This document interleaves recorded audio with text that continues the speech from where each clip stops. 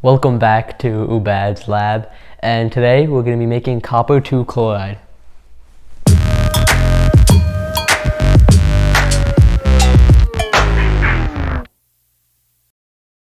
Copper 2 chloride has the chemical formula CuCl2, and it's made by reacting hydrogen peroxide, hydrochloric acid, and copper metal to form the copper chloride. Copper chloride dehydrate has a beautiful bluish green to it, but the anhydrous has a dark brown blackish color to it, which we'll also be seeing in this video. And the main reason that I want to make copper chloride is because first of all, it looks really cool, and second of all, I can start making tetrachlorocuprate complexes with it, so I'm pretty excited for that. Alright, so the equipment for this experiment includes the 3 reactants. So first we're going to need copper. I'm going to be using copper wire, which is a pretty pure source of copper metal. And then we need hydrochloric acid. This is also known as muriatic acid.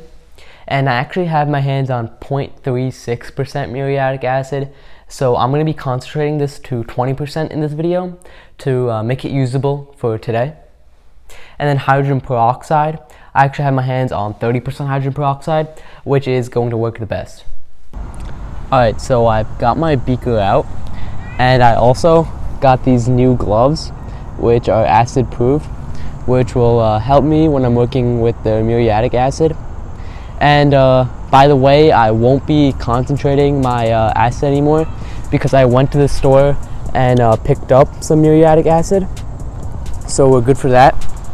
And I'm going to start by adding 100 milliliters of muriatic acid to my graduated cylinder.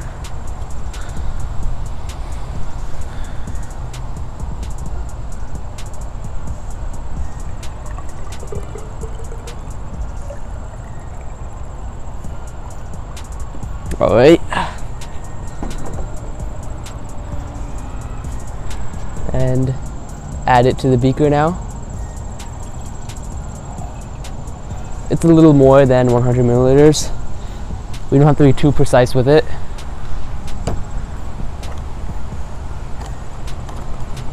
Alright, and now I'm going to add 100 milliliters of hydrogen peroxide to my graduated cylinder now. It's pretty windy today.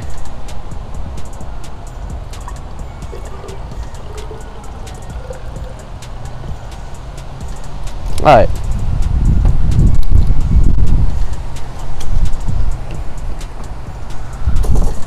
Let me close this. So equal ratios of the acid to the hydrogen peroxide.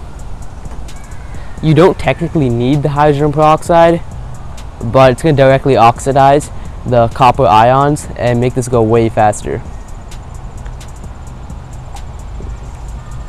Do it way more slow.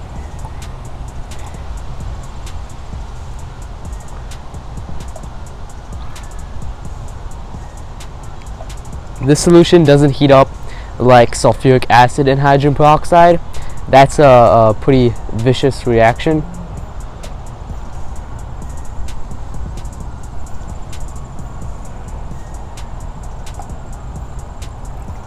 Alright. Our solution is done now. I'm going to mix this around and get ready to add the copper now.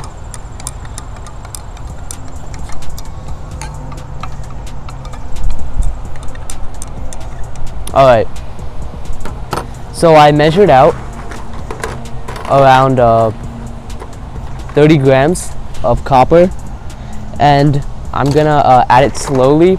Usually I just dump it all in, and that causes way too much foaming, and then the beaker, the solution overspills, and then I lose a decent amount. So I'm going to make sure that doesn't happen this time. I cut it up into way smaller bits. The first bit of copper. Oh my god, look at that. Wow, that's a beautiful green. The copper chloride has started to form immediately. A very nice green, characteristic of copper chloride. Wow, good thing we're doing this slow. Decent amount of foaming by just adding the first bit. Hopefully there's no overspill. No, no, no, no, no, no! There is. I'm moving it to the side. I'll give you guys a look. Oh my god, I added such a little amount, but there's still such a big overspill. No! How is it still? Oh, there's gonna be like no liquid left in this.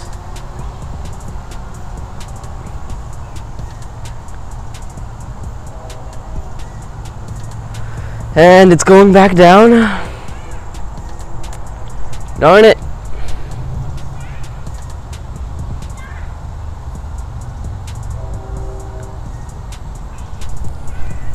Alright, we lost a decent amount.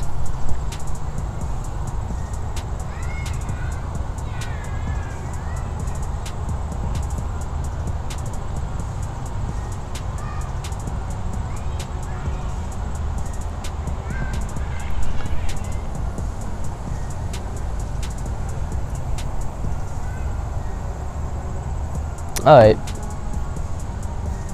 let me move it back.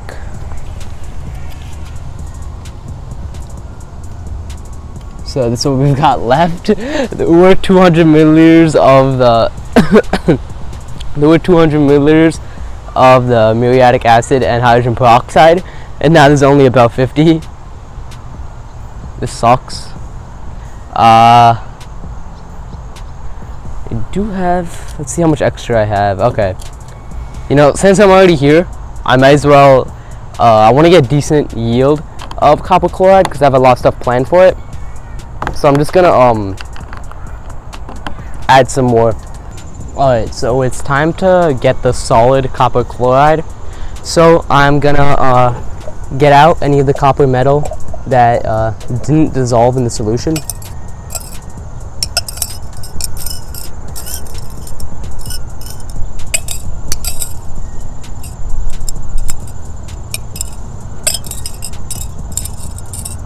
Alright, and just like one more piece, and that's it. Alright, so let me show you guys what the copper metal looks like. This is the copper metal that was dissolved in the solution compared to copper metal that I didn't put into it. There's a bit of a color change. And a decent amount of the copper metal completely just disappeared in the solution. Alright, so let's start boiling this off.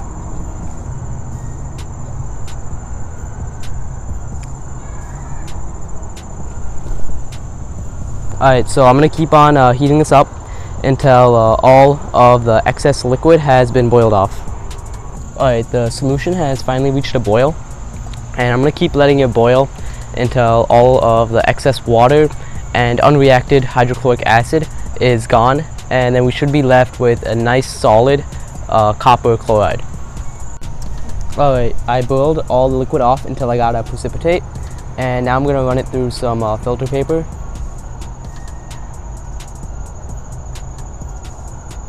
Why is it such a dark color? It's kind of weird. It's almost like black.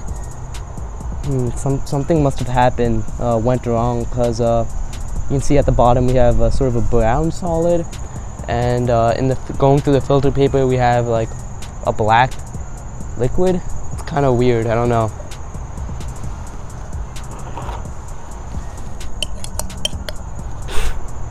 Oh god. The hydrogen chloride gas smells really bad.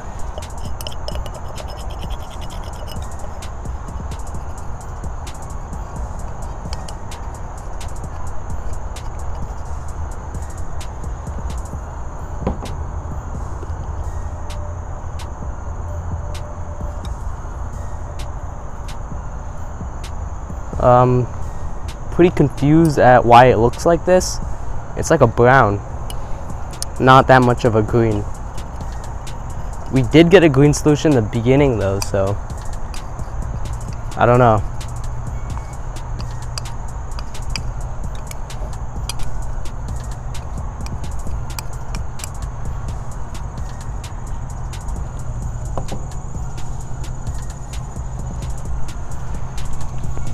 Okay, it seems like it's pretty much all done solidifying, but the liquid that went through the bottom also solidified, so I'm like very confused, and it's sort of black, so it's like you can see a tint of green in it, so I'm not sure if it's copper chloride or if it's something else. Like, look at this, it's completely black. The stuff at the bottom is black, but the stuff at the top is a bit more green. I don't know. Let's just throw it onto some filter paper and let it dry out. Oh, it's so windy. Jeez, it's moving. The wind is moving my beaker, my glass beaker. Okay, the filter paper just broke.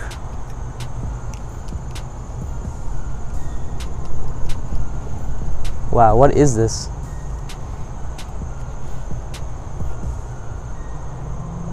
And then I don't even think I can get anything off of this. I'll try to get some stuff from the beaker, I guess.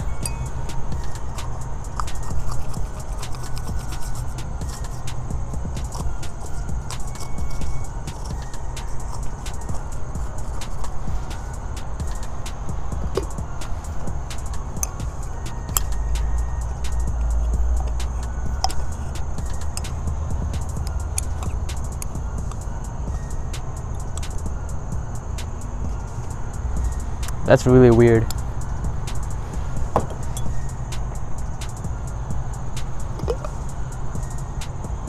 Okay, so I'm seeing some green powder at the bottom of the beaker. It should be copper chloride, but why do we have so little of it? I'm very confused. I'm not sure if I should bottle this or just get rid of it. I don't know. I don't know. I'll probably let it dry and see what the best course of action from there on will be. Alright, I let the black precipitate air dry for around a day, and I got this nice green powder, and now I know that this was actually copper chloride. I was scared that some type of oxide could have formed. And I consulted my Discord about it, and they said that the black was actually the anhydrous form, and now letting it air dry converted it to the hydrate form. So my Discord came in clutch there, and it's very, very beautiful. I'm gonna bottle this, keep it for storage, and probably work on some tetrachlorocuprate complexes in the future. Don't forget to like this video if you enjoyed watching, then I'll know to do more stuff like it. Anyways, thanks for watching. I'll see you guys next time.